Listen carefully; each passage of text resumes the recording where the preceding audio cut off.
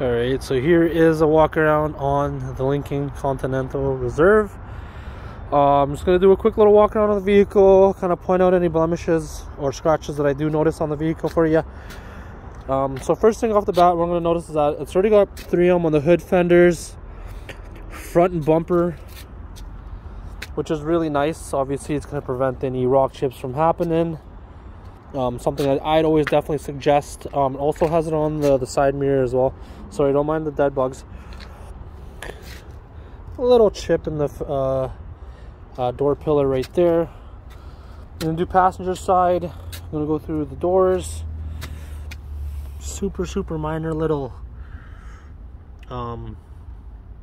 scratch right there. I can't even notice it really. I'm gonna go over to the back here.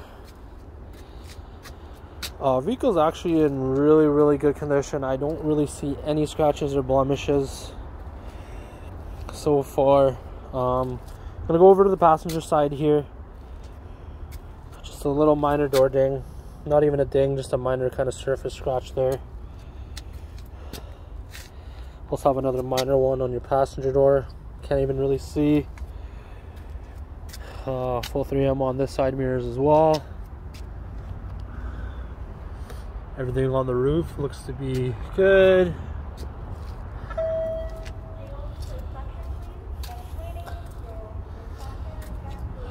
Alright, so yeah, front right corner was the damage.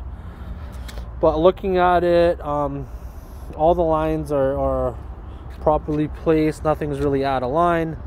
So whoever did the work on it obviously did a pretty good job. I'm just going to take a quick peek at the interior here now as well, just to make sure how the interior is. Taking a look at the seats, really good condition. That's going to be the driver's seat. Passenger seat as well, really good condition. No scratches or blemishes, not even any wrinkles. You know, you got your minor ones right here, which are expected with a used vehicle. That's how the dash is going to look. A little close-up of the exact kilometers on the vehicle, so 50,000. We'll take a look at the back seat now. Same thing with the back seats. Really good condition. No scratches.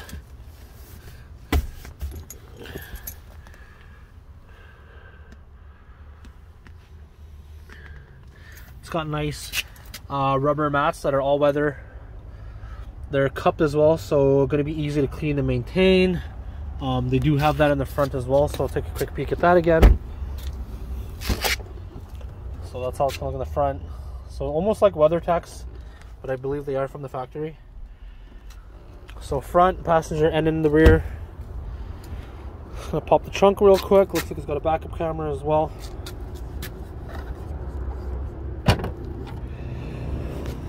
So lots and lots of room in the back here. Super clean. John, secret please, because we're waiting. John, Barrett, secret, because we're waiting. Alright, so if you do have any other questions, feel free to let me know.